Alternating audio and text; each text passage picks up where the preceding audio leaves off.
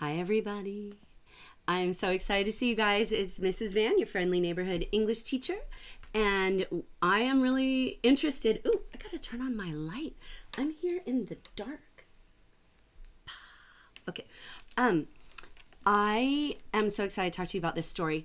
I put this story at what I thought was going to be last on purpose because I feel like when you've had the analysis opportunities of the other stories, you can really dive deeply into this one. So I'm really excited to hear what you have to say and how you feel about it.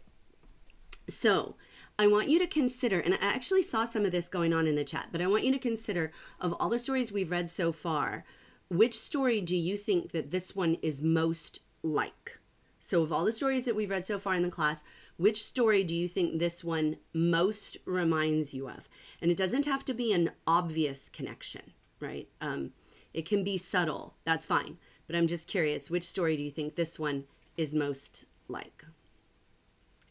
And so I'll watch those come in. Now, as a reminder, I have decided to extend this through Monday. And so I have the link here to Monday's story.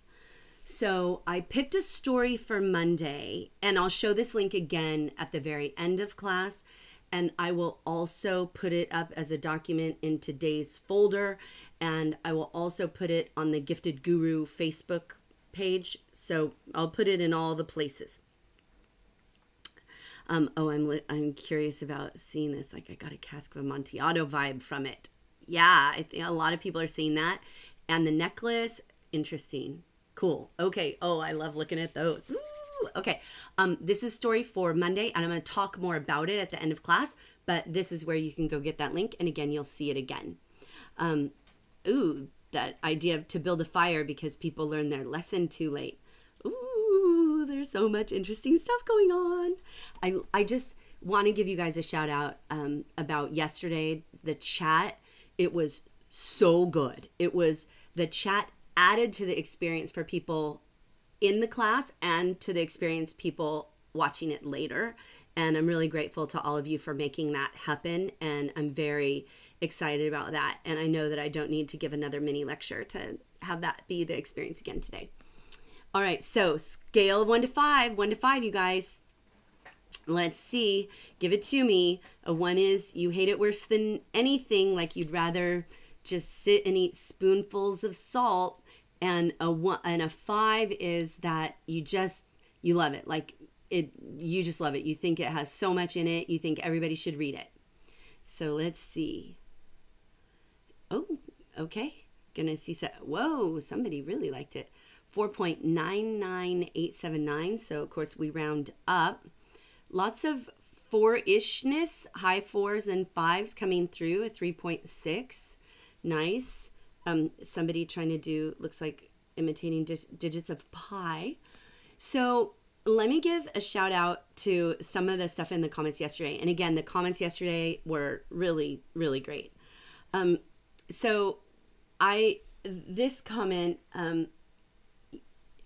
I appreciated because this was for the discussion about the behavior in the comments. So I didn't put this person's name just in case they didn't want it, but a number of you actually said that. And so I'm glad that you took it well. And so I already said I don't think I need to say it again, but remember, we're just giving one warning this time and then voting you off the island. All right. And then a bunch of well wishes for the surgery I have to heaven. Oh, that was so sweet. You guys are so nice. Thank you for that. And then this comment from Heidi Davis really struck me, that you guys should write journals about this time, just like Anne Frank during World War II. And that is so true because, you know, when Anne Frank was writing her diaries, she had no idea that anybody would ever write it. She was just writing about her day-to-day life. And now we have this real insight into what really happened. And the same is true for you guys. So nice. And then Nicole saying, knowing all of this makes it so much more meaningful. And Nicole, you hit on it for all stories. And my husband and I, when we were walking our dog last night, we were talking about the idea that I've really gone back and forth as an English teacher of like, should I have people read the story first and then explain it, or should I explain it first and then have them read it? But I think it's more important to read it first and then have it really explained to you, because when that happens, then you understand that you can get more out of it when you understand it. And so when you encounter a piece of literature that you haven't been invited to read, that that you just randomly encounter, if at first you don't notice anything, you'll remember, hopefully, that, oh, there was a lot in those other stories that have been explained to me, and maybe this one has more in it too. And so I feel like it just gives you more of a life skill to do it this way. So, no, Mr. Van is not a teacher too. He is a software developer. So, and then Deb Coatney, the main family's wealth, and she's talking about the family in the home that we read yesterday. It doesn't come from money. And this is the key point, right? And that is such a key point. And then this is one of the examples of color. And I just want to thank you guys so much for that, because I went back and read all those colors and I just felt like all this rainbow was exploding in my mind. It was beautiful. The gold that gets squeezed from the horizon as the day comes to an end. I just love that idea of squeezing the gold in the horizon. That was beautiful. And the who needs journals when we have primary sources like TikTok? I'm glad you're joking, because that is not even close. All right, Simon, home is where you trust the toilet seat. And I thought that was just really, really funny, because it's kind of true. And Carly is absolutely right. Mr. Van works with her mom. And Simon right here, I used to teach just right down the hall from his mom. So, and then Kira says that Brooks does herself justice with her beautiful craft and how she describes everything so vividly. She really makes us feel there and emotionally involved and attached. And I think that is really awesome. I loved that description of how Brooks did herself justice, because that was one of the questions that we asked. How did she do herself justice? All right, so ready to jump into the story. Here we go. Again, just like always, we're going to do a plot revisit just to make sure everybody's on the same page. So this story, we have our backstory, our exposition, that there had been this party of intellectuals 15 years earlier, and at that party, the banker and the lawyer make a bet. Now, in some ways, this story is somewhat like To Build a Fire, in that we don't know the names of characters. We only know them by their occupation. We have the gatekeeper, and we have the lawyer, and we have the banker. And they make this bet, and that sets this story in motion. And the years go by. This is the rising action. The years go by, and the banker has lost his money. We know that. And the lawyer is in confinement. And then the climax, I think, I'm interested to see if you have different views. You know, I'm always interested in your different views. That the banker breaks into the prisoner's room so he can kill him, so he doesn't have to pay him the $2 million, only to find that the prisoner has planned to leave early anyway. Dun dun dun dun. And then, and that's always the climax. That's the music for the climax, right? Dun dun dun dun. And then the falling action, the banker goes back into the house. The lawyer actually does leave the house early, and that's discovered by the keeper person. And then the banker takes the note that the lawyer wrote and locks it in a safe. And then that's how it ends. Now, interestingly, at least I think it's interesting, the story originally had a third part. You may have noticed in your copy that there's like a 1 up here, and then partway through it goes to 2, which is where it goes back to the present day. Right here, there's a 2. Well, in the original version, there was a 3, where the lawyer comes back and demands money of the banker. And it's almost impossible to find it online, but it is kind of interesting. At Deb Coatney username, the rising action took up like 95% of the story material. Absolutely. And that's common. That's actually a really common dynamic. So curious if any of you have any different thoughts. Looks like many of you are 6 for 6 on this. This one isn't as nuanced as some of the others. This one has a much more clear kind of traditional plot development. We see the inciting incident very clearly, which we haven't in the last couple of stories. So there we go. All right, so let's jump into the story itself. When you see me look to the side over here, I'll show you. It's because I have another computer perched up here on top of a big pile of copies of one of the books that I wrote with my friend Ian. And so I stack up those books and I put my computer here and I have the PowerPoint open so that I can look at the notes that I want to share in addition to what's on the screen. So if you see me glance over here, that's what I'm doing in case you want the inside scoop. All right, so we have this first line and we know that this is a flashback. And we can already tell because the banker says he was thinking about the party that was 15 years before. So it's no secret, it's a flashback. And then we can already tell that this is not a happy moment for him, that he's not thinking about a happy party because it's on a dark autumn night, right? If he were thinking about a party that had been 15 years ago that was happy, that is not how Chekhov would describe it. He wouldn't set it up as this like dark and stormy night, right? He wouldn't be pacing. Pacing implies nervousness or anxiety or worry, right? And so he wouldn't be pacing. He'd be like, you know, just casually hanging out, relaxed. So we get a lot of information. Okay, so at the party, they're having this discussion about which is worse, capital punishment or life in prison. And I decided to share with you, because some of you may not know, why capital punishment is called capital punishment. By capital punishment, we mean the death penalty. So a capital crime is a crime that could earn you the death penalty. And it's called capital from the Latin word that meant by the head, meaning like of the head. And it referred to like beheading. And so a capital crime was one that like a long time ago, they might cut your head off, or unfortunately, if you're a terrorist now, that you might still do that. But that's where that word comes from. That's what capital means here. And I think this is kind of a weird topic for a party, but okay. And they use an interesting word that I think we need to clarify, a priori.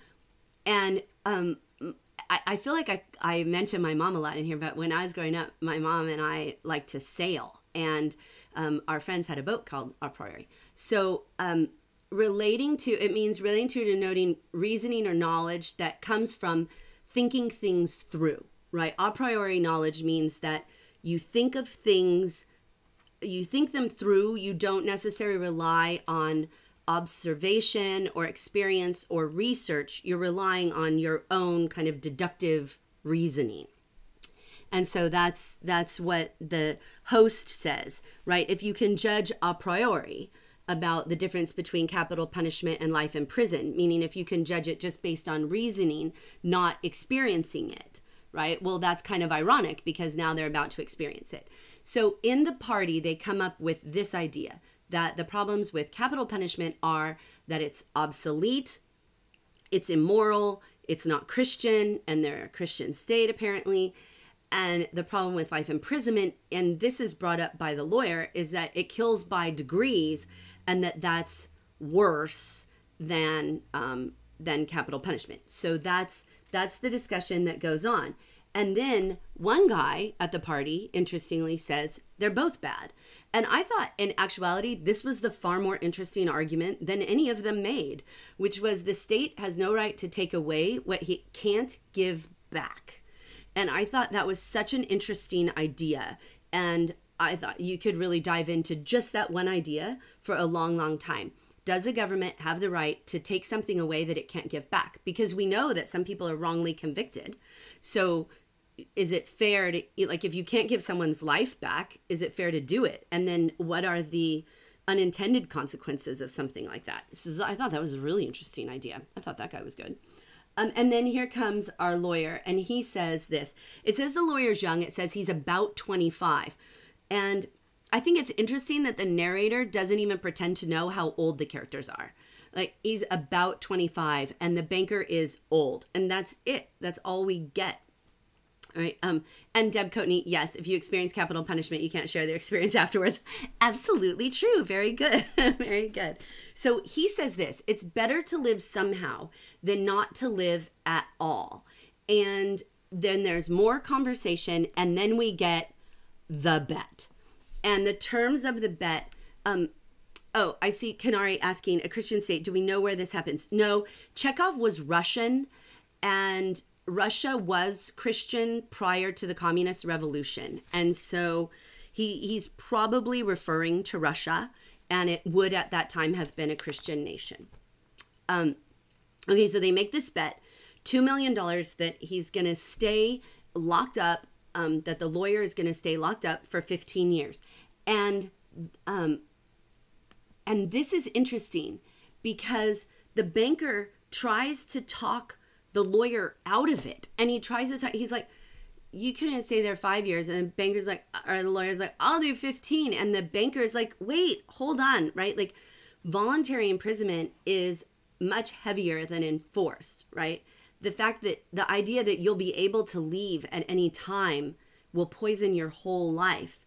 And I think this is interesting. And I think it reminds me of a story that we discussed earlier when we talked about are things that are hard in your life, hardships in your life that you bring on yourself, are they more difficult because you know you brought them on yourself than hardships in your life that are inflicted on you?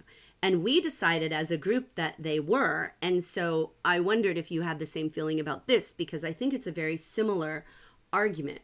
Now, here's an official question for you. Which do you think would be harder? To be forcibly locked away or voluntarily locked away, knowing if you left, you'd give up all of the money. And of course, all of the time that you'd already stayed there would now be useless. So what do you think would be harder?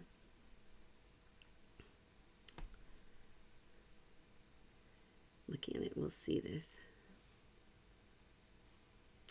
That Kieran asked this question, why did he, I hope I pronounce your name right, but why did he want to say 15 years when he could have just done 5? I think that's a question really worth exploring.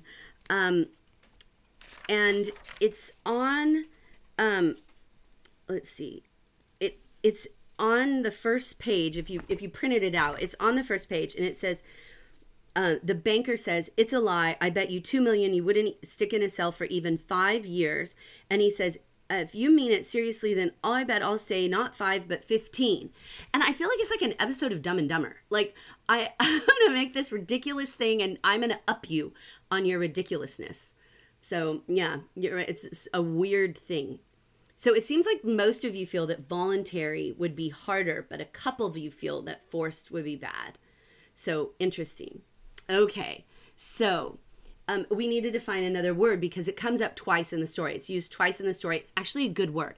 This is a strong word to have. I think you should add this to your vocabulary toolbox. And my mom had a suggestion. I think it's true. I think it's a good suggestion that you obtain a little notebook. And I don't think it needs to be fancy. You could do like one of these, composition notebooks like this. It doesn't need to be fancy, but have some kind of notebook where you keep your words. Keep the words that you like and that you come across and that you think are important and that you think you can use, and add them to your vocabulary toolbox. It's good to have them in a single place because it's nice to be able to flip back through them, and you want all the words. So capricious is an important word to have. It has a lot of applicability and usefulness. It's a very useful word. So what it means is that you're given to sudden or unaccountable changes of mood or behavior. So these are people who they act in ways that you can't count on, you can't predict. They're unpredictable in a way that is often thoughtless to the extent of almost, like in a religious sense, sinfulness. Like you're just capricious. You're just like, you'll do this and you don't even think of the consequences. And then you change your mind right away and you're just going back and forth and nobody knows what to expect from you. Capricious, fantastic word. All right, so for the bet, terms and conditions apply. The lawyer cannot leave, which is kind of obvious, but he can't leave. He's not allowed to see or hear humans or voices. He can't have any letters or any newspapers. He can have a musical instrument. He can have books. He can write letters, right? He can't receive them, but he can send them out. He's allowed to drink wine and he's allowed to smoke tobacco. Now, friends, neither of these would do me any good because I'm Mormon. I don't drink or smoke, so I would have an even more restricted list. But he can communicate in silence through the little window, so he can like send out notes, and we see that happen in the story.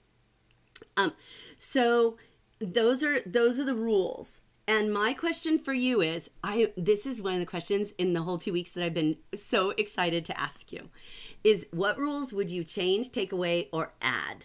What rules would you change, take away, or add? And Tabitha, yes, like your own dictionary, the dictionary of words I love or care about or think will be useful to me dictionary. Yes, that's what I'm talking about. Okay, so I'm curious about whether you want, Christiana, yes, he does want wine and tobacco. It comes up later. I'm just saying it wasn't helpful to me. Musical instrument helpful. Yes, I'm looking for, hey, Happy's also LDF. That's so cool. That's fun. What rules would you change, take away, or add? I want to see it. Let's see. What would you do? What should we add? Erin says she wants to add the rule that she gets to eat whatever she wants. They do bring food. It doesn't say whether he gets to pick the food. That's an interesting idea. Anna says she'd be allowed to receive letters. Oh, Caitlin, a pet. Ooh, that would really change it, wouldn't it? I mean, although 15 years, it would be hard to find. You'd have to have like a cat or a long-lived bird because most dog breeds don't live that long. Hey, Juma, that's awesome. That's fun. Unlimited food and drink, to be able to hear her voice. I don't know whose voice you mean, but just to be able to hear voice, it's nice. Yeah, so that's so cool. All right, some interesting rules. I knew you guys were going to come up with it. I knew you were going to come up with interesting rules. All right, so now we have, we have the differences between the two characters. The banker is old, the lawyer is young. The banker is very wealthy. The lawyer doesn't really say, but we know he's a young lawyer. He can't have that much money unless he had it from his family, which I don't think he does, or else he wouldn't have done something so silly. And then the banker is capricious. The lawyer is thoughtful.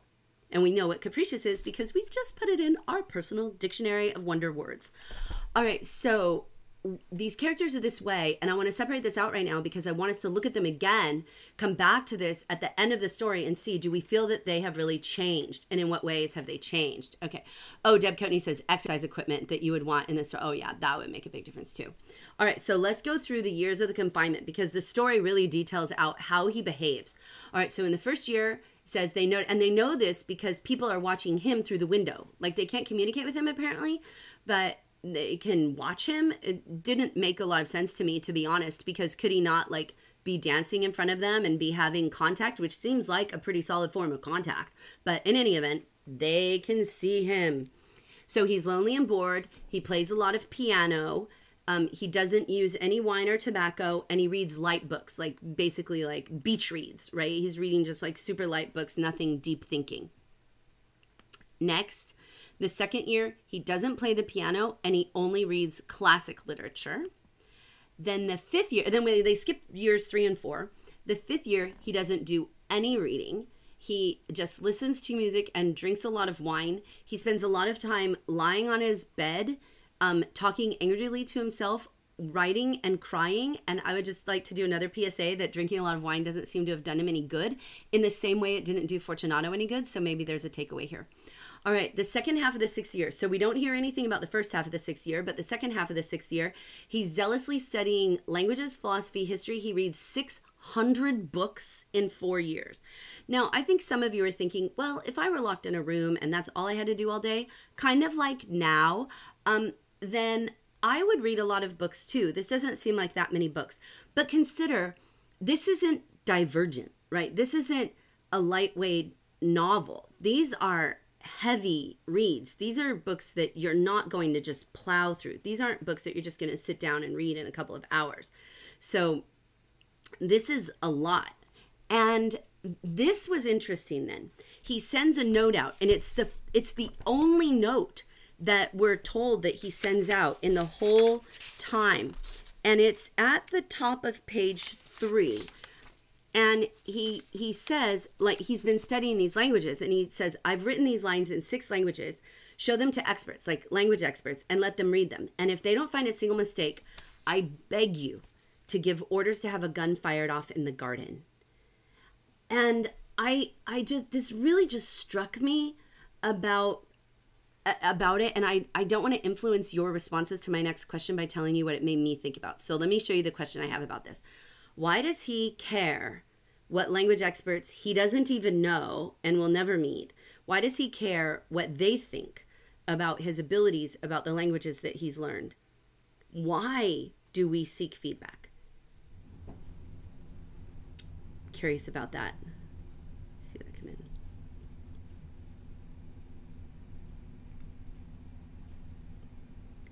Sophie and Stella has an interesting idea.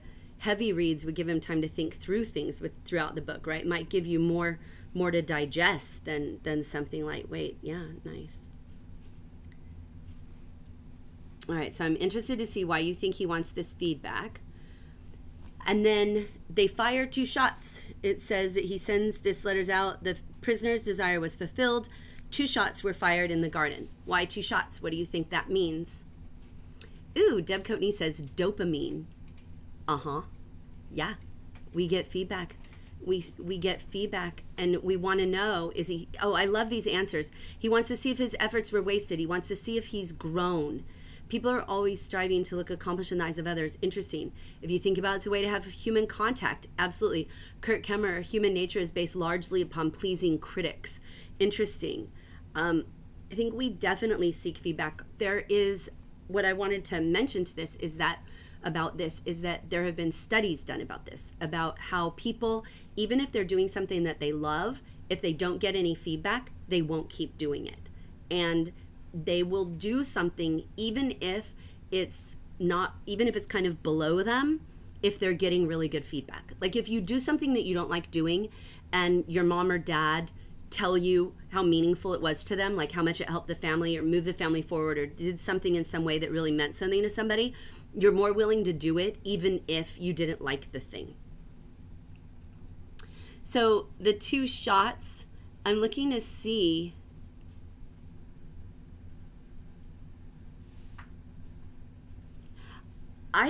I thought, no, I haven't seen anybody who said yet what I thought it was. I thought it was that 2 of the experts thought it was really good, of the 6. That's what I read. So I'm curious. So Christiana says, like washing dishes. Yeah, getting feedback if they tell you. So yeah, Kurt Kemmerer, don't understand why they fired 2 shots. I think it's that he got 2 of them right. That's always what I've thought. I read this story the first time in high school, and that's what I thought. Some of you think it means that he was exceptional. I don't know. Interesting. We'll never know, right? We'll never know because Chekhov is dead. Okay, in the 10th year, he only reads the New Testament. And it says this about the banker. The banker found it strange that a man who in 4 years had mastered 600 erudite volumes should have spent nearly a year in reading 1 book, easy to understand, and by no means thick. And my question for you is, do you think that says more about the lawyer or the banker? I guess you could analyze if you want. The lawyer, the banker, or more about the New Testament? What does it say more about that you could spend an entire year reading 1 book? What does that say?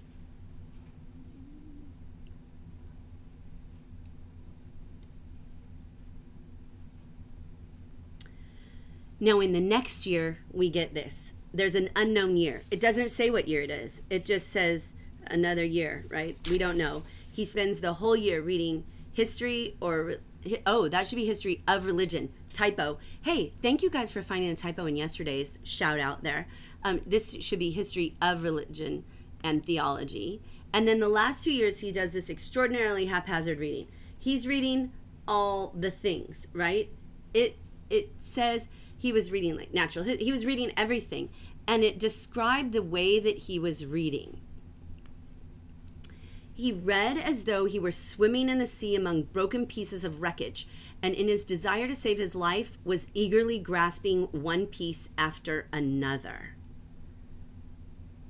So interesting. I just love this writing. I mean, does anybody else read like this? I mean, I think for many of us, it's not hyperbole to compare reading to life-saving, right? Like, I think for many of us, reading is a lifesaver. Like, there are quotes from famous people, QuickBooks are friends that never fail me. And so this is really interesting. I loved this idea of this. I just loved this beautiful, beautiful simile here. Somebody questioned if you ever read the dictionary. That would be interesting. I loved, oh, there was a typo in the writing prompt. Ooh, sorry, Anna. I love reading what you said about the reading of the New Testament and his surprise that he would take a year in it, what that said about them. You had some really interesting insight into that. Okay, so the time goes by, but there's a little bit of a problem. So we're up to the 15 years, and here's the issue. Uh-oh, the money's all gone.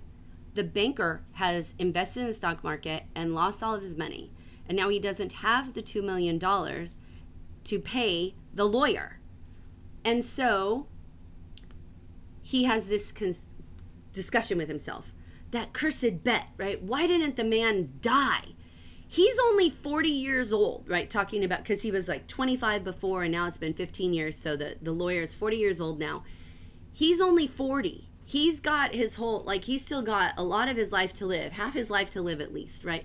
He'll take away my last farthing, marry, enjoy life, gamble on the exchange, just like he did, right? What the banker is saying is, he's going to have the life I should have.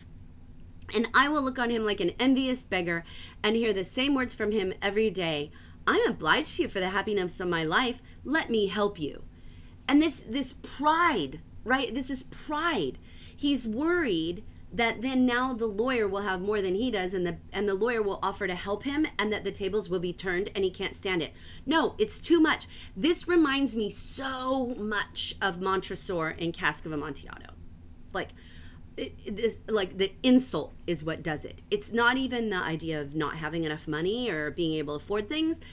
It's having to humble yourself. It is so spot on. We see this theme again and again and again in literature because it's so common in people. The only escape from bankruptcy and disgrace is that the man should die. Oh yeah, okay. Whenever I realize that I'm going to run out of money, my first thought is, who can I kill? I mean, it's so ridiculous. I mean, I just feel like it's crazy. It's just absolutely crazy that he's literally gonna murder someone so that he can keep his pride. It's so interesting. Okay, so then in what ways do you think the banker is the real prisoner? In what ways do you think the banker is the one who's really in prison? I see Jane Packer did some math about how many pages per day, which is 82, which doesn't sound like a lot, but have any of you ever read 82 pages of a textbook every day? Like a hard textbook? Yeah, it's not the same as The Hobbit. It's different, but thank you for the calculation. I love it. That's like the second time we've had some math thrown down. I love that. All right, so let's see here. In what ways is the banker the real prisoner? I'm looking forward to seeing that come through. All right, so then we have this. This is the moment. This is the moment. And Chekhov describes it well. In the house, everyone was asleep. And one could hear only the frozen trees whining outside the window. So we've got even the trees are alive, right? We've got personification and the trees are whining. And it is very common that in stories, there will be a climax in the middle of the night. We see it in How the Grinch Stole Christmas, right? Like even stories like that. It's like in the middle of the night. Even in, if you guys ever remembered reading the picture book Madeline, in the middle of the night, Miss Clavel turned on the light and said, something is not right, right? It's common that stuff will happen in the middle of the night. Okay, so trying to make no sound. So, and that's another common trope is silence, quiet, trying to be quiet. Of course, you're going to try to be quiet when you don't want to get caught murdering someone. He took out of his safe the key of the door. Notice that construct. He took out of his safe the key of the door, rather than he took the key of the door out of his safe. It's an interesting choice. Anyway, which had not been opened for 15 years, put on his overcoat and went out of the house. The garden was dark and cold. Notice these words that are telling us. I've got tone words in blue and I've got personification in purple. Ooh, I just got distracted by your comments about how the banker is really the prisoner. Okay, the banker is prisoner to his own conscience, that he might have made rash decisions on one night many years ago that could ruin the remaining years of his life. He's a prisoner to debt and shame. Ooh, ooh, ooh. He made his own prison with his bad decisions. Oh, it is so interesting. Ooh. Okay, so, and Ryan points out the irony that the key was in a safe, but the lawyer wasn't safe. Ooh. Wow, that is great. Okay, so it's raining, a damp penetrating wind is there, so we've got all these tone words going on, how the author Chekhov is helping us feel the creepiness of this, the sinister nature of what's going on, mimicked in the setting. And the wind howled in the garden and gave the trees no rest. So this personification again, these trees are still alive. He comes back to these living trees, like they're almost like people. And the old man says, if I have the courage to fulfill my intention, thought the old man, the suspicion will fall to the watchman instead. Wait, what? You're gonna, not only are you gonna kill the guy, but you're gonna make sure that somebody else takes the blame for you? A guy who works for you, who you have like stewardship over and should be taking care of and protecting? Both of these people you're supposed to be taking care of and protecting, and you're going to kill one and throw the blame for the death of the other on one? What do you think would happen to the watchman if they found the lawyer dead and blamed the watchman? What kind of crime do you think that is? I think that's capital crime. So really, he's willing to kill two people. He's willing to kill two people. I'm like, dude, you are a bad dude. And he gets in there, and this is our first glimpse of the prisoner. This first thing we see. We've heard about what he's been doing, but we haven't seen a description of him physically. Before the table, meaning in front of the table. Look at that preposition. We think of before as meaning like it happened before something, like, oh, I ate lunch before I went on a walk. But before can also mean in front of. Okay. All right. So before the table sat a man unlike an ordinary human being. It was a skeleton. I highlight that because he's like not even a person anymore. Not even a person anymore. With tight drawn skin, trying to make it more like a skeleton. I bet that looked cool, right? Okay. Long curly hair like a woman's. I mean, obviously the hair is going to be long because he hasn't had anything cut it probably. And a shaggy beard.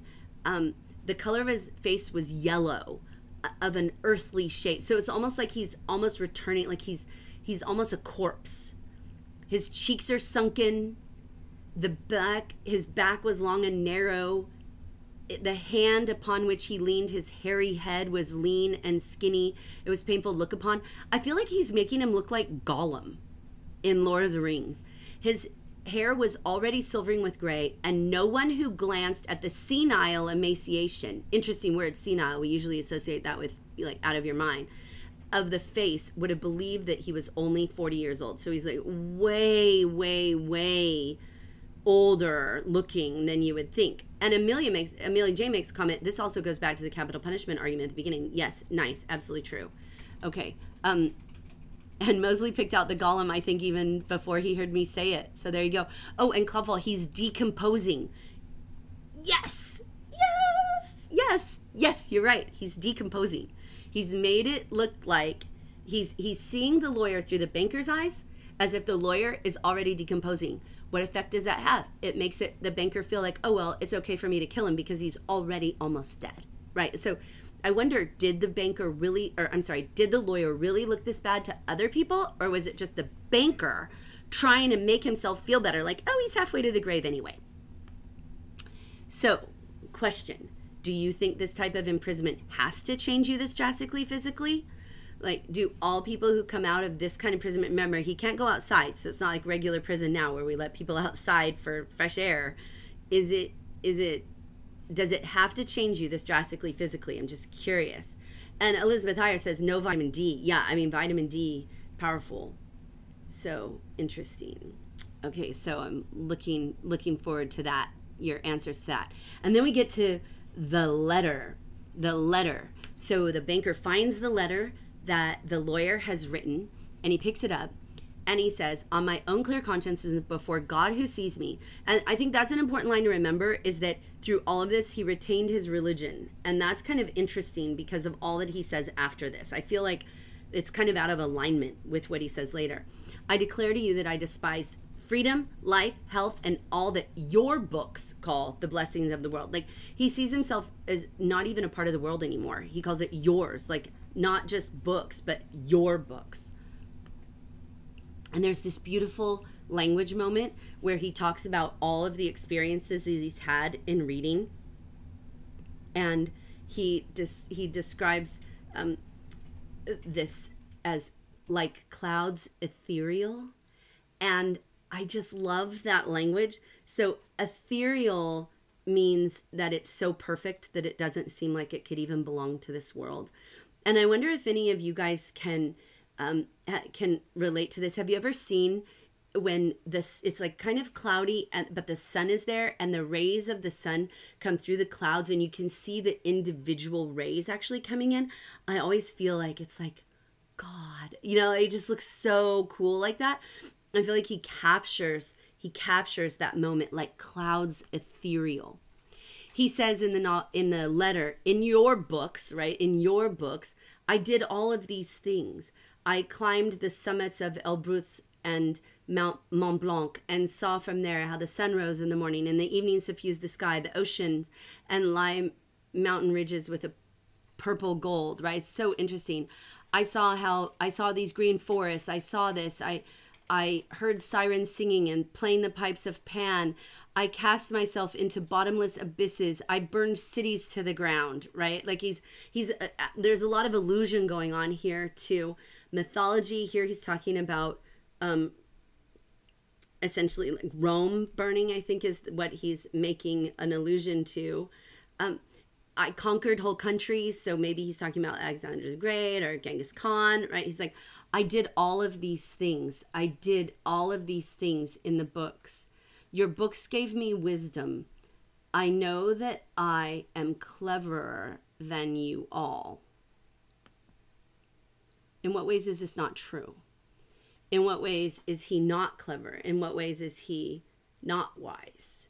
Knowing what happens next, right? You know what he's going to do and what he says.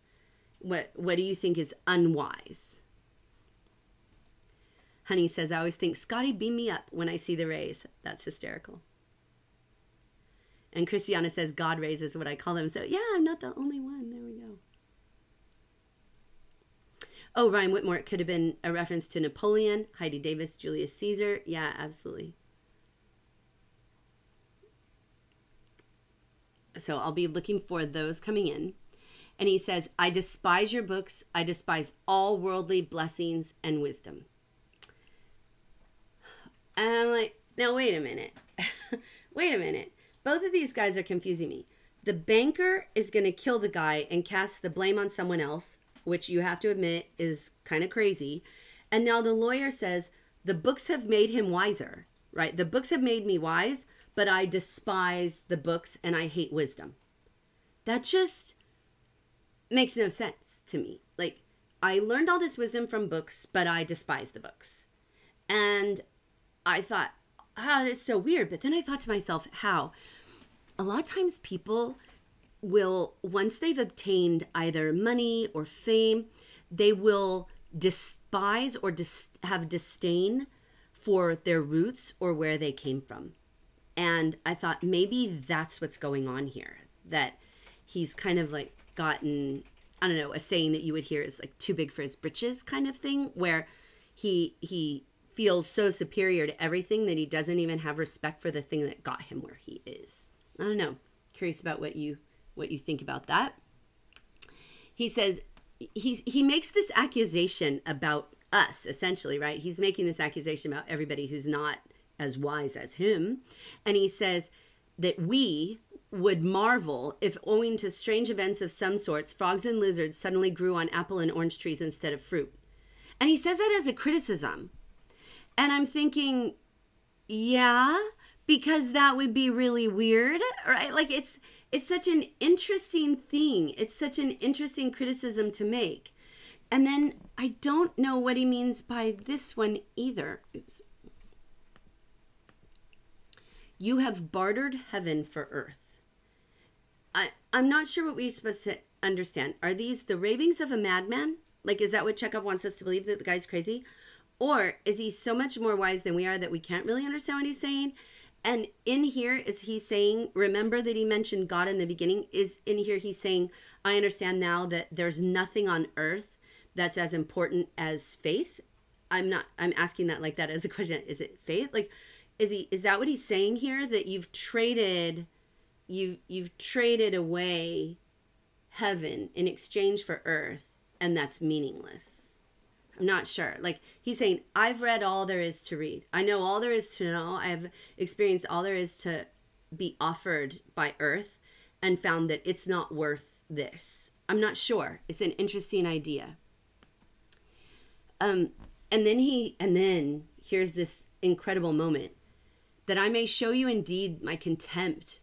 I waive the 2 million, which I once dreamed of as paradise, and which I now despise. That I may deprive myself of my right to them, I shall come out from here 5 minutes before the stipulated term. He's going to come out 5 minutes early on purpose. And I think that's really interesting. I don't know though. If the lawyer had submitted this to me as a response in the folders like you guys have been doing, I don't know that I would have felt that he had proven his point. I think I may have said, as some of you have seen me write, I'm not sure you prove this point. And I'm not sure that he does here. I don't know that he proves that it's better to know things than to live your life. I just don't know that he's proved his point. So there's this double irony. The banker no longer has the money, so he's going to kill the prisoner. But the prisoner is deliberately spurning the money, so the banker lets him live. It's just so weird. And so when the banker reads the note, he puts the sheet on the table, kisses the man, and begins to weep.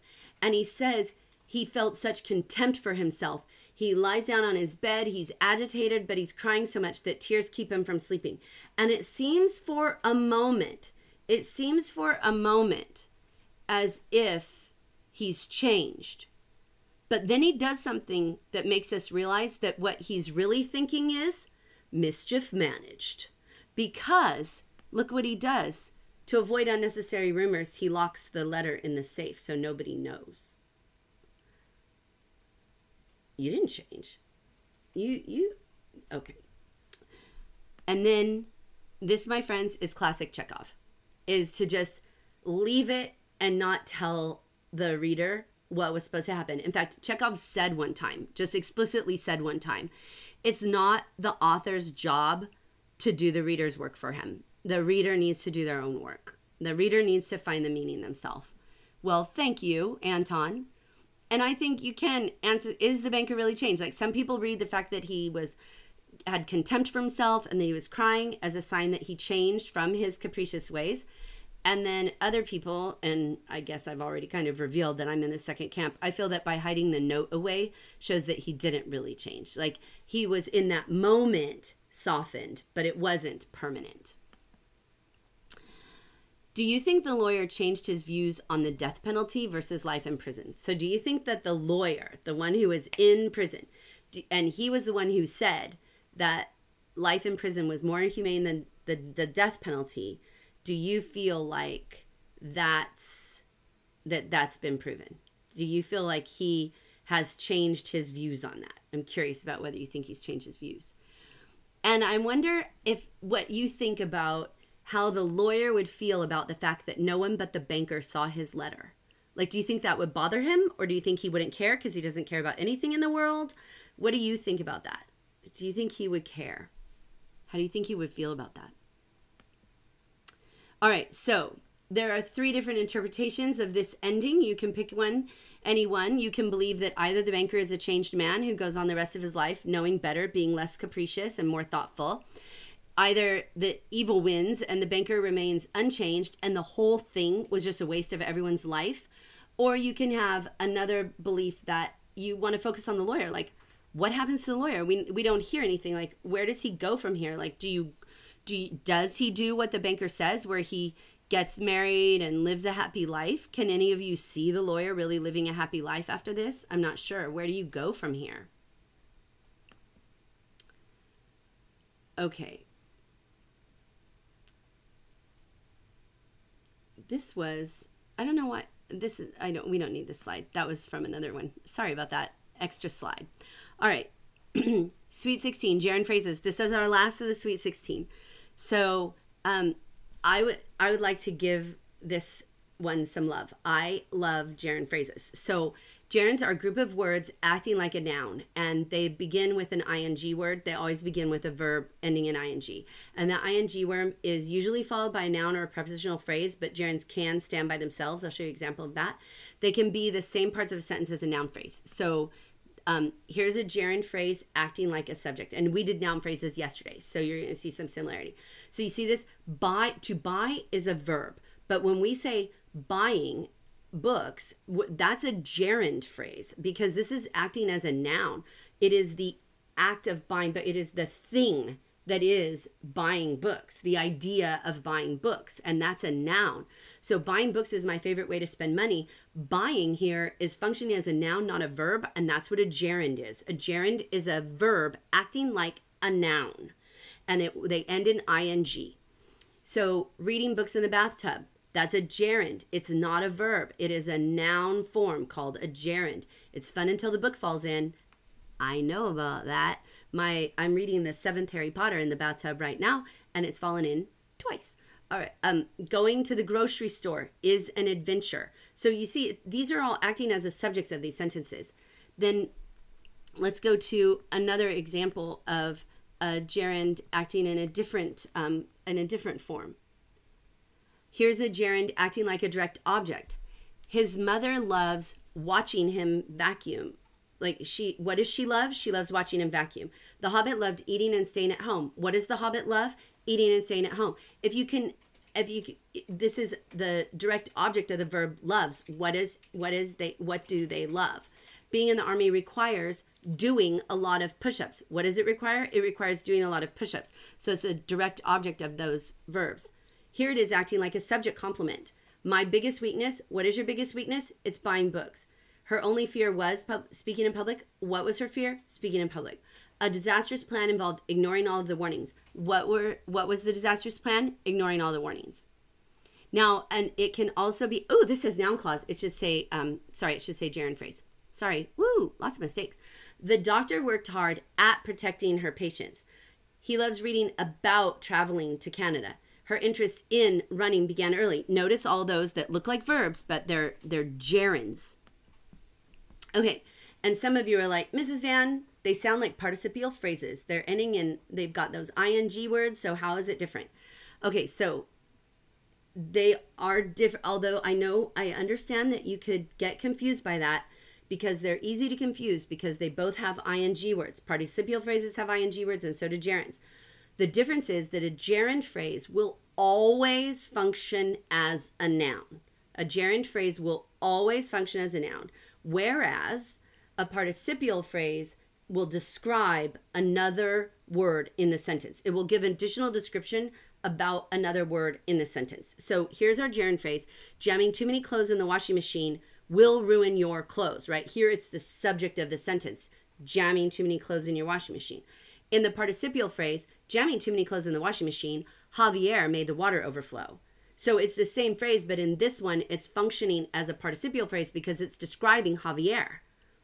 What is Javier doing? He's jamming too many clothes in the washing machine. So you can always tell the difference because they will function as a noun 100% of the time. They will not be describing something else in the sentence. Now, you can have a gerund without any other words. You don't have to have a gerund phrase. We're doing gerund phrases, but you don't have to do that. So thank you for pulling out the typos because I'll go back and fix those. His running is getting on her nerves, or he likes running. You can have a gerund that's just one word.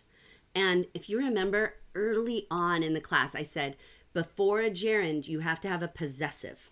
And do you see how it says his running is getting on her nerves? You just say that, and you would say her running. You wouldn't say he running is getting on her nerves. It's his. You have to use the possessive form before the gerund. So you can do a gerund by itself, not in a whole phrase. All right, so you're going to make a gerund poem. And I'm going to show you an example. So I'm going to start by, I'm thinking of Disneyland and some things that people do at Disneyland. They buy tickets to Disneyland, they ride on rides, they watch the parade, they lose their kids, they feel happy. Okay, so then what I can do is Disneyland is, and then I put in these gerunds. buying tickets, riding rides, watching parades, feeling happy. These are these ideas associated with it. And the reason that these are gerunds is because they are the complement. What is Disneyland? They are the subject complement here. They are defining what Disneyland is. All right, so your turn. I want you to think of an event or place where people are doing a lot of things, and I want you to think of some of those things. So it could be the grocery store, it could be an amusement park, I pick like Disneyland, it could be a famous landmark, it could be school would be fine. Anywhere where people are doing a lot of actions. And Christine says, how do you remember all these types of phrases?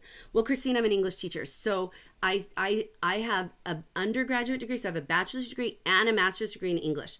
So I studied English for 6 years in college. And then I taught it for a lot of years. But also, I don't think you have to remember the names. Like, I don't think the names are important. I think what's important is to understand what are these tools and how can you use them and recognize different types of phrases and clauses that you could put into your writing to enrich it. So think of a place. Okay, think of some of those things. And now what I want you to do is construct your poem. So think of your place, traveling. I see somebody says traveling, Universal Studios, school. Okay. And then now I want you to come up with at least 4 gerunds that describe what that thing is. So I'm putting my example back up there again for you so that you can see it. Costco, that's a good one. Costco is, right? Ryan Whitmore. Solitary confinement is driving me crazy, giving me a headache, making me stink. Nice. Costco is, I want to see it. Universal Studios is looking at everything, buying butter beer, using the wand, riding awesome rides. Nice. Heidi Davis, Disneyland is closed. Yeah, no.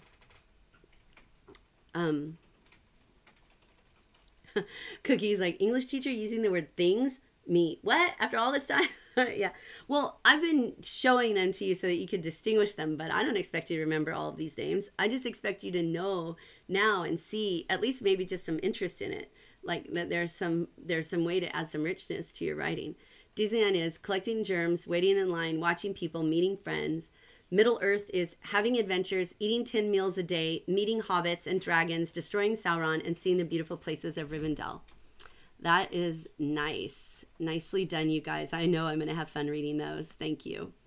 All right, looking at this story through the lens of justice is kind of interesting because there's a lawyer and they're talking about the death penalty, which is all justice. In fact, the American Bar Association has a lesson plan based on this story.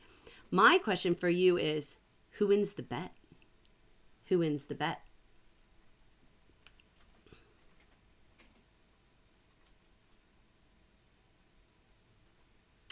All right, I'll let those come in and we will jump into our writing rock stars. So, through 8th grade, first sample. Okay, in this example, this 6th grader totally nailed it. You know what? Let me go back for just a second because I'll just stop here for just 1 second. I hope maybe I'll go back even more. Here we go. I want to wrap up this story. I don't want to just move on so abruptly from the story. I hope that what you got out of the story was the idea that you don't have to understand everything. I don't understand. I tried to point out to you places where I don't understand it. I hope that you got out of the story that you don't have to understand everything for it to have meaning for you. And I also hope that you got out of it that you can think deeply about things that you can't even necessarily relate to in your own life. Like none of us can, well, we probably can more now than we could before relate to being locked up for 15 years, but most of us can't really imagine what that would be like and what we would do, but we can through reading. And I wanted to end with this story, even though now it's not going to be the end because we're going to have another story, but I wanted to end with this story because I wanted you to be able to see that there's so much depth and richness in these stories, and there are so many short stories, and your library will be full of them. And even if you can't go to the physical library, you can download the digital versions of them. Read more short stories. And I think I have seen in your writing that you understand them. You have the power to deconstruct them in a way to make meaning for you in your life. And I think that through that, you can gain the wisdom in a way healthier way than the lawyer did, but just as effectively. I think you can. And I hope this story has shown you. I cannot wait to go see who you think won. All right, so let's look at this sixth grader. This sixth grader nailed this topic sentence. The women's coping strategy of saying bad things about their house to make them feel better about potentially moving was not effective because they still felt really sad and hurt at the thought that they had to leave. This is what you do. You get to the point and you tell the reader what you're going to prove. Not just it wasn't effective, but why, right? This is the opening sentence, and this is a powerful, effective opening sentence. Bam. Excellent, excellent, excellent. Any of you who've had me comment on there, you need a stronger opening sentence, this is what I'm looking for. I'm looking for a response to the prompt and where you say something about it. Tell me what you're going to prove. Okay, next example. This is a seventh grader who has this opening sentence. There was actually another sentence before it, which is fine. And they said this was ineffective because although they expressed that they were glad to leave the house on the outside, on the inside, they all knew that they were going to miss the house dearly. Absolutely. Now the writer will just add quotes from the story to support that and analyze those quotes to show how they prove that.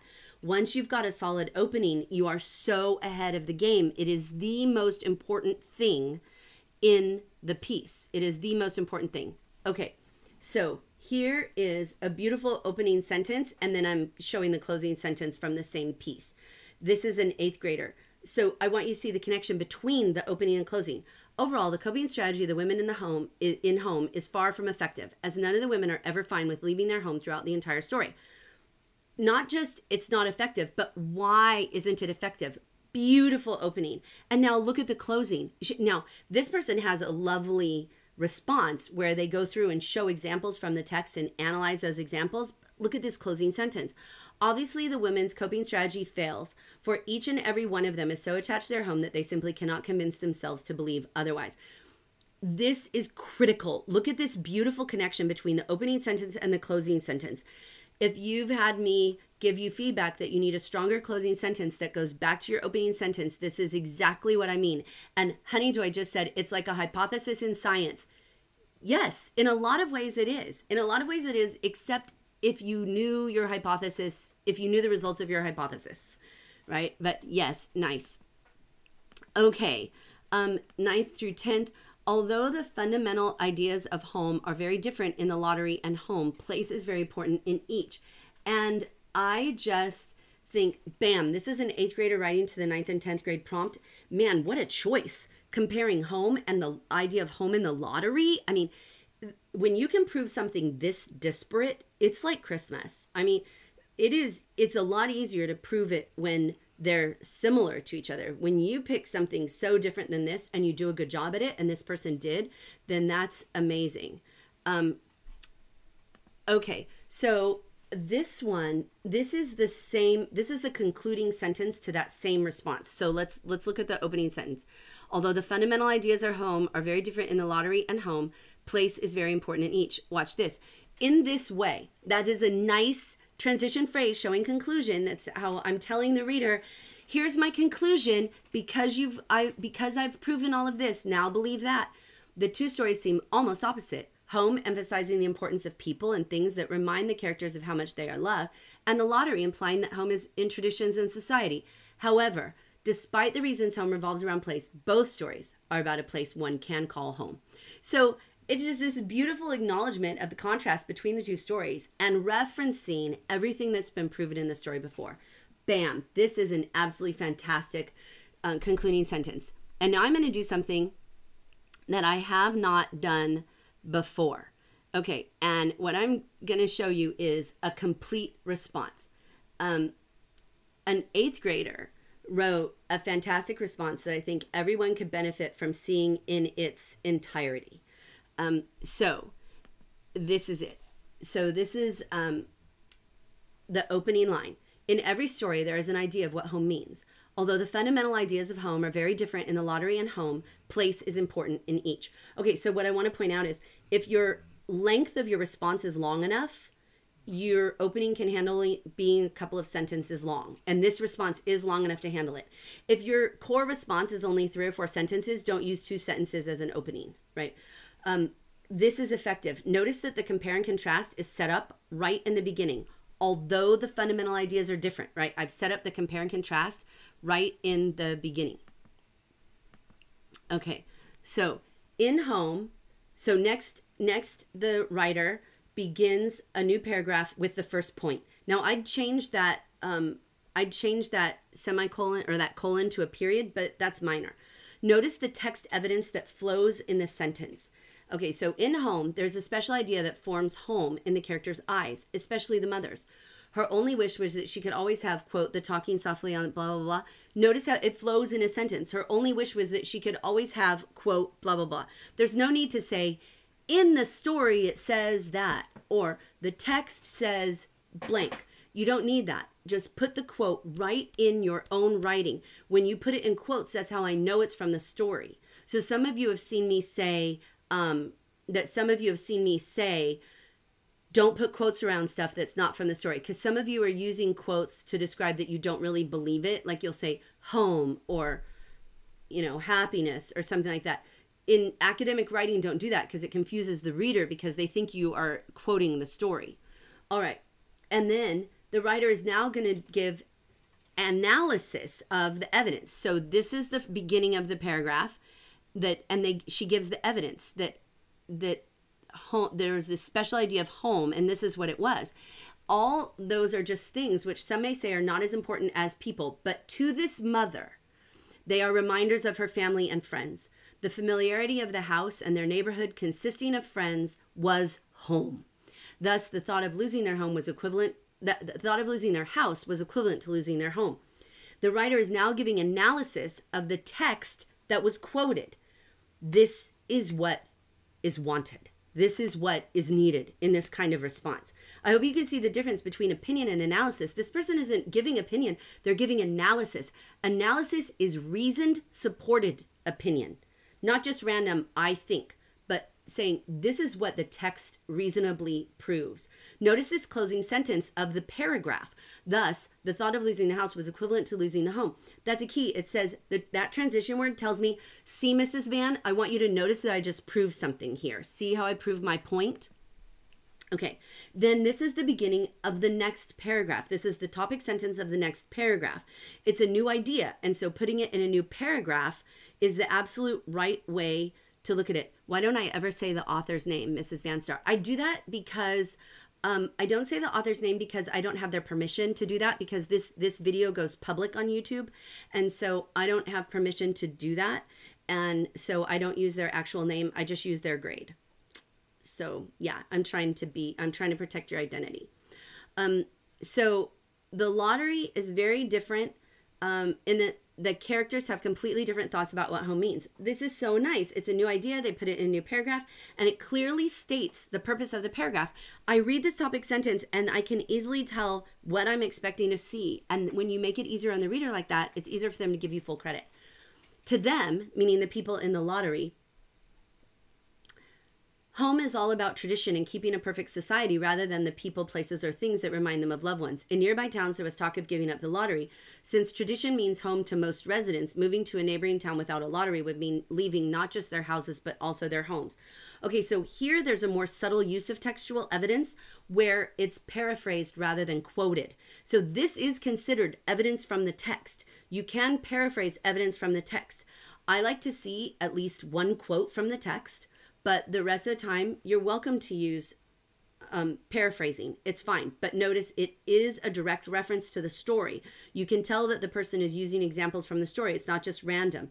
Again, the last sentence showing conclusion. Since tradition means, right? This is how I proved this. All right. And then now we get the conclusion. And in the conclusion, the author acknowledges the differences and then makes the final argument. In this way, the two stories seem almost opposite. Home emphasizing the importance of people and things that remind the characters how much they are loved, and the lottery implying that home is in traditions and society. However, despite the reason home revolves around place, both stories are about a place one can call home. And so I'd probably massage this last line, to be honest. I'd probably massage that last line. But this is a truly beautiful response. There is a pattern to the response. It is supposed to be a compare and contrast prompt, and this person does it beautifully. And I just felt like it might be valuable to you to see an entire prompt in its entirety rather than just a piece of it. And I just think it was really great. Yeah, so there we go. Okay, so your writing prompt for today. Okay. Explain what this story, meaning the bet, has to say about the wisdom or lack of it of gambling, and how even if you win, you may lose. If you are in 9th or 10th grade, I want to hear whether either character comes out as a clear winner.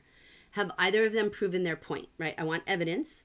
And if you want to write to the 11th or 12th grade prompt, or if you are in 11th or 12th grade, I want you to prove which character is more static and which is more dynamic, which character is most changed and which is most the same.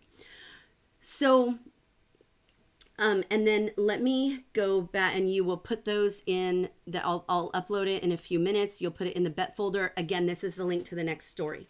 I want to address briefly something I just saw in the comment, which is somebody saying, I've been doing all of these prompts and I'm still not where I want to be with my essays. And I would say that it takes a very long, it doesn't always, it can take a very long time. I will say that those of you who are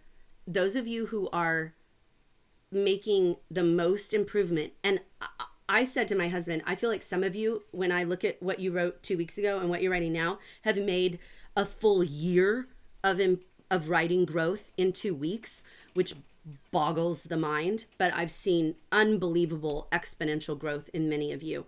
I've seen so many of you gain so much confidence in people who didn't have any text evidence now embedding quotes. I mean, I said to my husband last night, I just wonder what some of their teachers are going to think when they go back to school and they're just blowing it out of the water with their writing. I mean, you're doing so well. But this is what I would say to those of you who are frustrated that it's not moving as fast as you want. And that is that you need to slow down. Slow down. You're not taking enough time to think about, what have I said, commenting not only on your previous responses, but also what you've seen in the end of the discussions each day.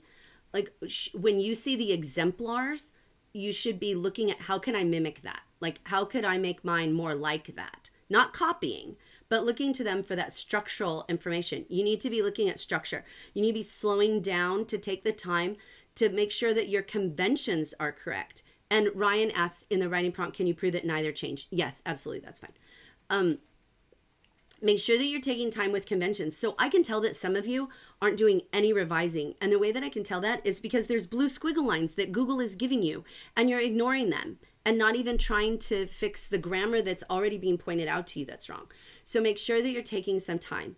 Make sure that you are making the effort to read it out loud. Read the thing out loud so that you know what it sounds like to the reader. If you did that, you would catch so many of these things because you would realize it doesn't sound right, right? So I think that you also need to be patient with yourself and completely avoid that, woe is me, I'm so bad at writing. That's just not helpful. I mean, that is just not helpful. That's the exact opposite of what you should do, because all it is really is a cop-out, because anybody can write. Anybody can write. If you can speak, you can write. And you don't even have to speak. And you can still write. So, but you can write. You can put your thoughts on paper in an organized fashion. You can. It does take practice, and you need to have the right attitude, which is that if I practice, I can get better. And you can. I think it's a lot to expect of yourself to go from needing a lot of work on writing to being perfect in 2 weeks, right? So I think you need to also look at the metrics, right? Don't worry about, did my writing get shared by Mrs. Van in class? Because remember, I've said this over and over again. If I already have graded some that have examples, not graded, but evaluated some that already have examples of what I want to show, and I've had different things I wanted to show each day. If I already have an example for that, even if yours was better, I'm not going to go substitute it in the PowerPoint just because of time. And so it's not about whether yours gets pointed out. It's about, can I grow from this experience? Can I do this? And so if you only just fix one little thing each time, and maybe for some of you who are really like overwhelmed by the process, start with one thing. Say, I'm going to work on having a really good topic sentence, and that's all I'm going to focus on. And put a note to me in there. Like, I'm just focusing on the topic sentence. What do you think about that? Right? And don't try to make the whole thing better overnight in one fell swoop. Consider working on one thing at a time. Work on one thing, and once you've got that down, then make this better, and then another thing and make that better. And and you can always go back and revise them. Even if you downloaded it, put it back in, right? You can do it if you want to. If you do want me to look at it again, make sure to let me know, right? Like, send me an email or something. So I think that everybody I've seen in the chat, I haven't seen anybody in the chat who I feel like can't become a truly excellent writer. And I can tell that because of your ideas. That's what writing is. Learning all of the conventions, learning the rules, learning the syntax, learning the patterns that go with this. That's all just in your toolbox. And you'll get that with time. It's the ideas that are hard to invent. And you guys have that in spades. So don't be down on yourself. It doesn't help you. It gets in your way. So don't do that. And don't expect so much of yourself that it's unreasonable, right? Okay, so I'm looking forward to reading your writing. I'm going to go put the prompt in the folder right now. And Monday, 12 p.m. Central Time, same channel. And I will see you guys then.